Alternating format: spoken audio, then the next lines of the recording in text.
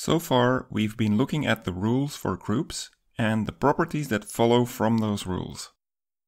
Today, we look at a property that isn't on the list, commutativity. This property plays an unexpected role in quantum physics and in the theory of Lie groups. We will just briefly hint at these intriguing applications here, leaving the details for later. What we also want to find out is, when a group operation fails to commute, can we somehow fix it? Or can we at least come up with something that is almost as good as commutativity? Commutativity is really simple. It just means that you can operate on group elements in any order you like.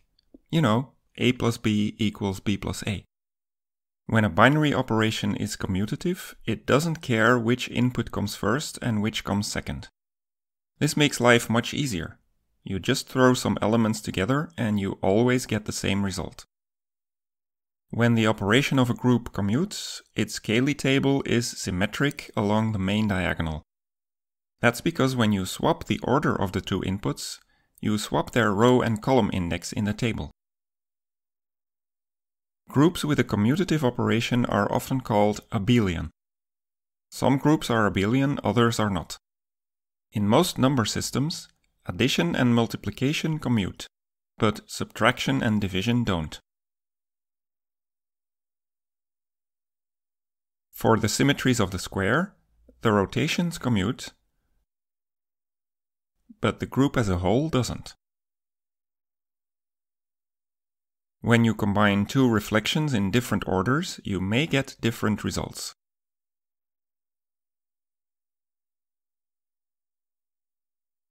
This example shows that a non-abelian group can have an abelian subgroup.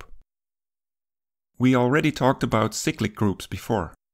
I mentioned that a cyclic group, by definition, can be generated from a single element. The rotations of a regular polygon are a great example. The only generator you need is the rotation by the smallest non-zero angle. You just repeat that rotation a number of times to reach all the other angles. All these angles are integer multiples of the smallest one. And if you want to compose two rotations, you just add the angles. This works for any cyclic group. You just count how many times you perform the generator. So each element is a kind of integer multiple of the generator. For a finite group, it only takes a finite number of steps to reach the identity element. At that moment, you have basically come all the way around, and the cycle repeats. Our count falls back to 0 before we continue counting. I hope this reminds you of addition modulo n. Whenever you take more than n steps, you come back to 0. This is why any cyclic group with n elements is always isomorphic to the integers with addition modulo n. And since addition is commutative, so are the resulting rotations. The isomorphism means that both groups are basically the same, so if one is abelian, so is the other. That's one of the advantages of isomorphisms. They allow you to transfer knowledge about one group to another. Cyclic groups basically copy commutativity from the addition of the integers. As a consequence, cyclic groups are always abelian. Okay, this part of the video is going to be interesting, but also challenging. I want to convey some deep and intriguing ideas. Unfortunately, at this point on our journey, we don't have nearly enough mathematical baggage yet. I won't be able to explain this stuff in a sufficiently clear and precise way. You'll have to forgive me if it stays a little vague and abstract. I hope to cover many of these topics in much more detail in future videos because, honestly, they are really intriguing. First things first, rotations, reflections, and other geometric transformations can often be represented as matrices. For example, two-dimensional vectors can be rotated using linear transformations. So, the rotational symmetries of the square can be written as 2x2 matrices. To perform two symmetries in a row, you just multiply their matrices. One key feature of matrix multiplication is that it doesn't commute. If you multiply by a rotation matrix and then a reflection matrix, you may get a different answer than if you multiply in the other order. This is just the same kind of non-commutativity we saw in the Cayley table earlier, but now expressed in terms of matrices. This simple observation happens to play a huge role in quantum physics, where we use matrices not just to transform things, but also to measure things. The fact that they don't commute implies that the order of your measurements can make a difference. If you first measure the position of your particle with a matrix called X, and then you measure the momentum with a matrix called P, you will get a specific result. But if you measure P first and then X, you will get a different result. Every measurement always influences the result of the next measurement in a fundamental way. And when you reverse the order of the measurements, you also change the way they influence each other. In physics, this is written with an expression of the form px minus xp. If x and p were ordinary numbers, this expression would always be equal to 0, because xp and px have the same value. But when p and x don't commute, the expression is different from 0. Such an expression is called a commutator. It's typically written with square brackets. Don't let this notation confuse you. The commutator is just a good old binary operation that takes two inputs, x and p. It tells us not only whether x and p commute or not, but also exactly by how much they fail to commute. These kinds of commutators are central to the mathematical treatment of quantum physics. When the commutator is non-zero, it tells us that the two measurements don't commute, which means that the order of measurement is important. The Heisenberg uncertainty principle can also be expressed in terms of commutators. Since x and p don't commute, you can never know both the position and the momentum of a particle at the same time. I'm obviously skipping over many details here. For starters, measurements are not really done by traditional matrices, they are done by operators, which you can think of as matrices with infinitely many entries.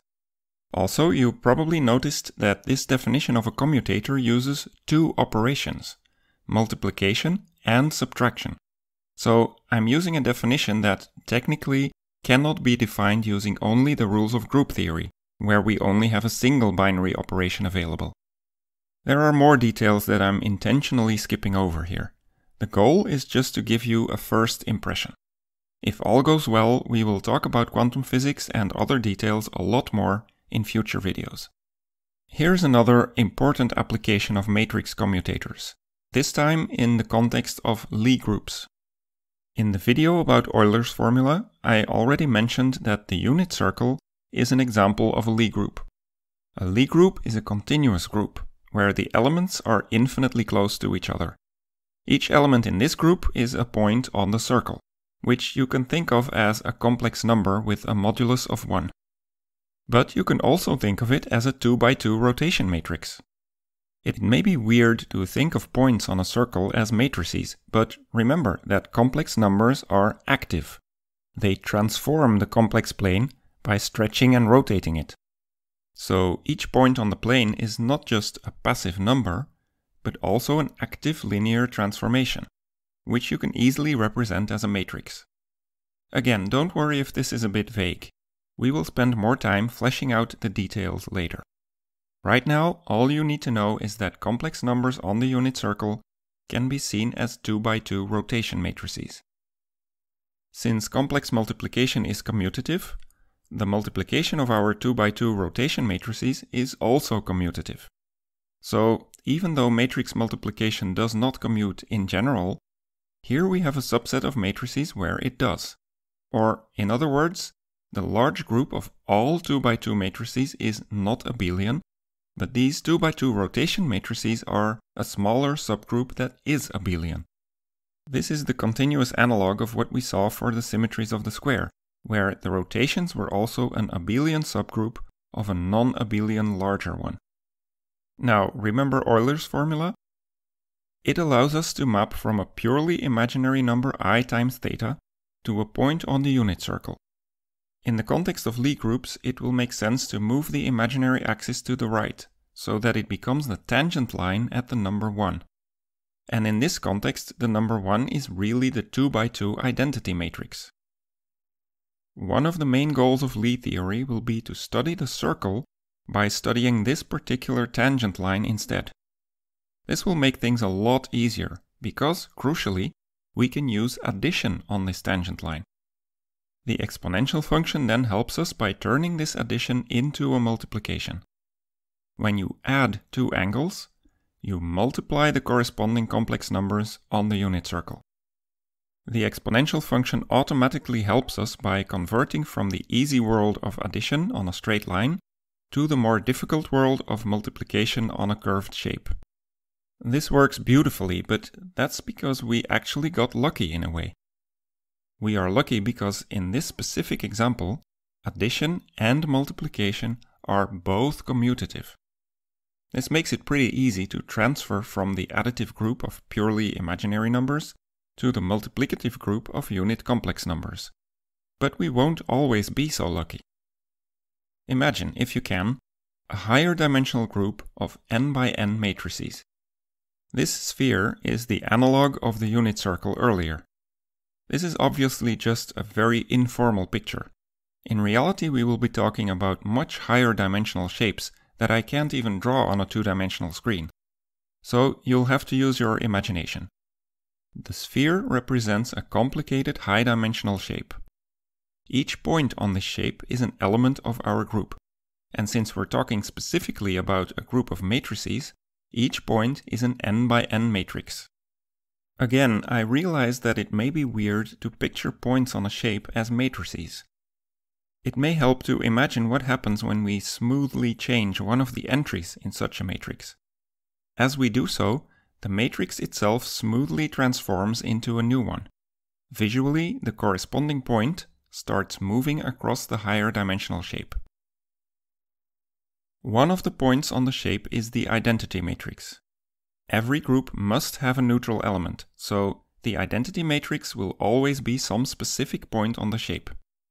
Next, we draw the tangent plane at that point, with its origin at the tangent point. Just like the vertical tangent line to the unit circle, this tangent space contains objects that we can add. After all, the tangent space is always going to be a linear vector space with vector addition. And once again, crucially, vector addition is always commutative.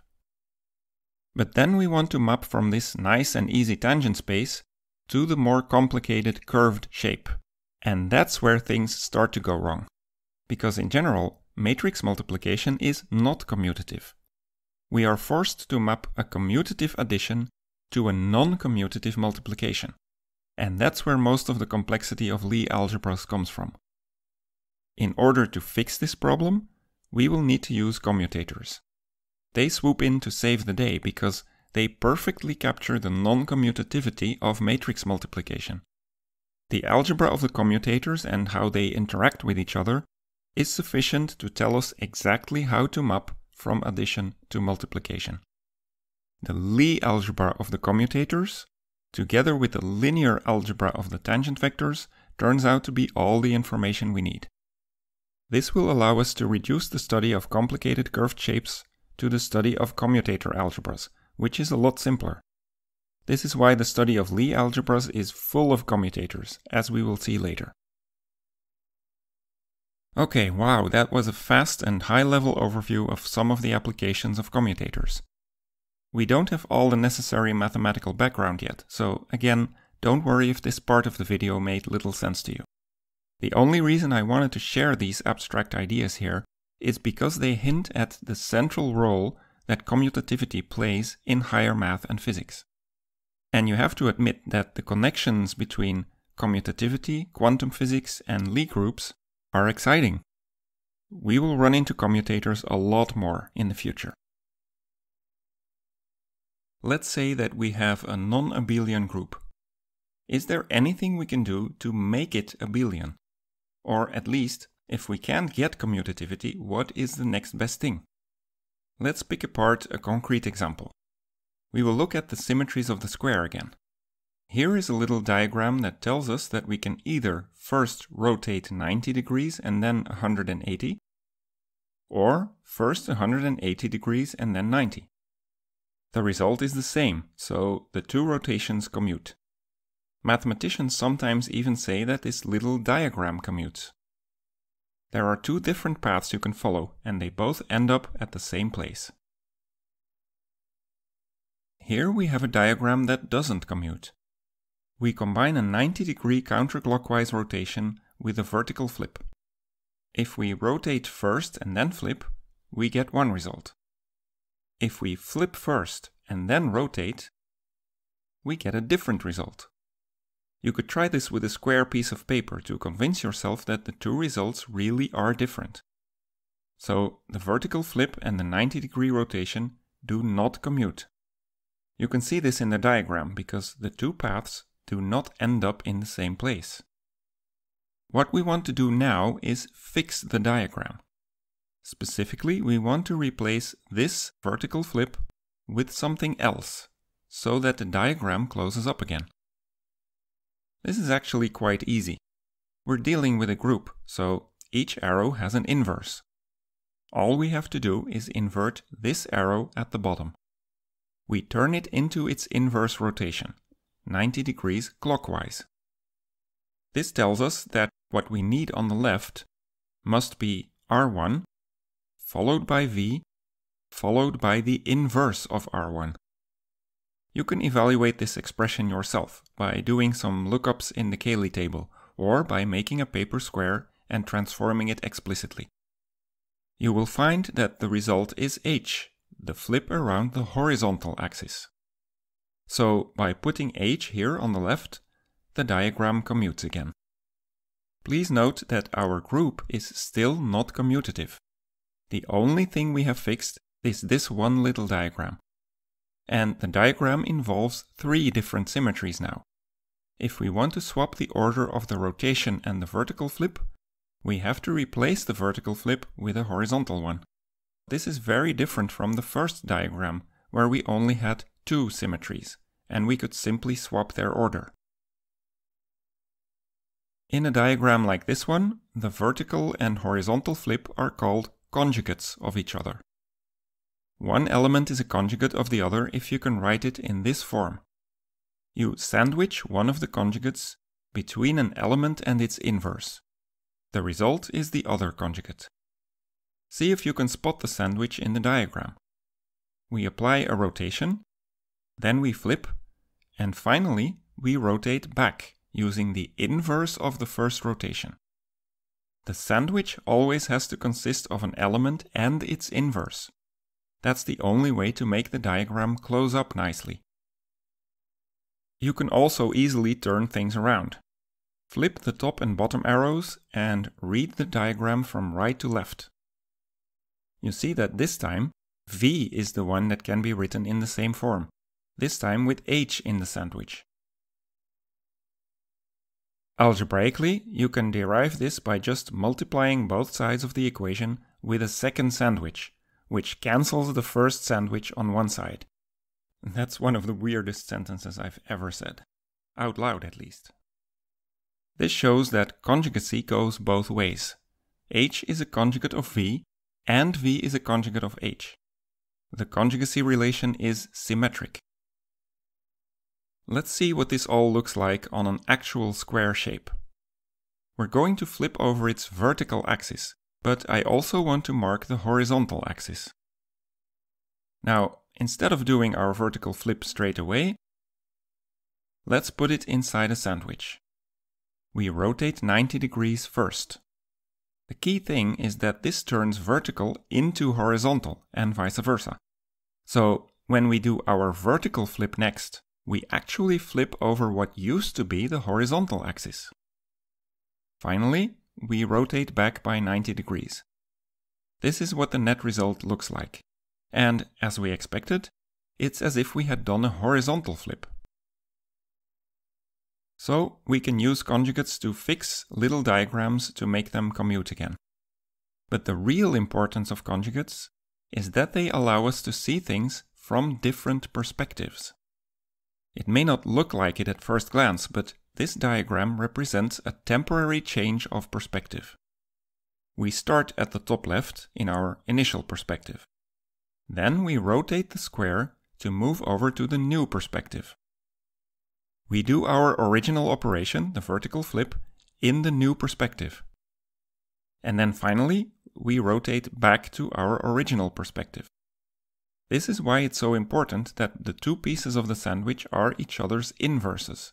We have to make sure that we can get back to our original perspective at the end.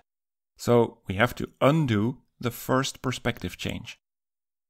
H and V are conjugates, with a 90-degree rotation taking us there and back again. The best way to put this in words is that the vertical flip looks like a horizontal one from the perspective of a 90-degree rotation. That makes total sense because the entire point of such a rotation is that it changes vertical into horizontal.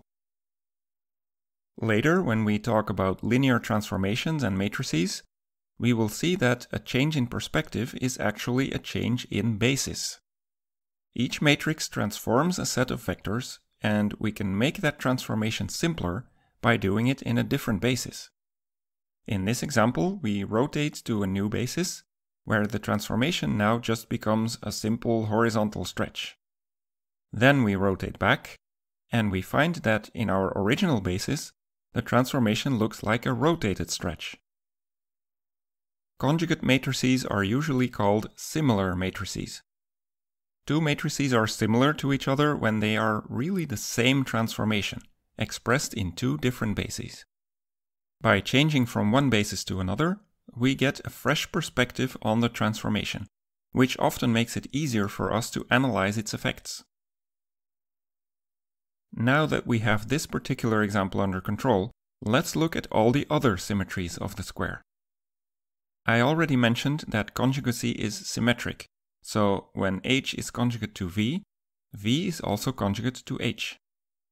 When we connect each symmetry to all its conjugates, the set falls apart into smaller subsets. H and V are in a subset together. So are R1 and R3. But note that R2 is in a set by itself. It isn't conjugate to anything else. The neutral element is also always by itself. These little subsets are called the conjugacy classes of the group. When two elements are in the same conjugacy class, they are very similar to each other. The rotations over 90 and 270 degrees are similar, because they can both be used as generators for the other rotations. R2, the rotation over 180 degrees, cannot. It can only generate two of the four rotations of the square. Somehow, the conjugacy relation manages to capture these distinctions. It also captures the difference between two different kinds of reflections. H and V are similar to each other because they both reflect over an axis that runs through opposite edges of the square.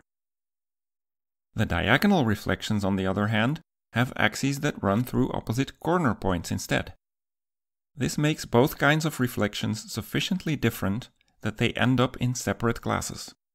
Or, to put it in other words, no matter which perspective you choose, you will never be able to see a diagonal flip as a horizontal or vertical one. It's important to point out that these small sets have nothing to do with cosets. Remember from the previous video that cosets emerge from a subgroup, and that they all have the same size. Conjugacy classes have different sizes, as you can see, and they don't come from a subgroup at all. A group can have multiple subgroups, each with its own different division into cosets. In contrast, a group can be split into conjugacy classes in only one unique way. For completeness, here are the conjugacy relations between all pairs of symmetries. This is not a Cayley table. Instead of the binary group operation, it gives you the sandwich product between pairs of elements. Yes, that is the official name for this thing, the sandwich product. I didn't make that up. So in this table you can look up the conjugacy relation we were talking about earlier, plus all other conjugacy relations between the symmetries of the square. When a group operation commutes, you can change the order of elements in an expression.